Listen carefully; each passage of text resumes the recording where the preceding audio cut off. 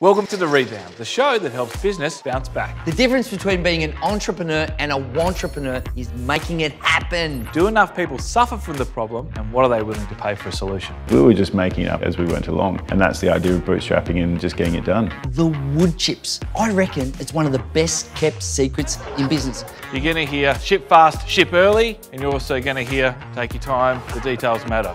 There comes a time where you have to stop listening and start doing. Make sure there's a gap in the market. Get the overlap, and then is zen, baby.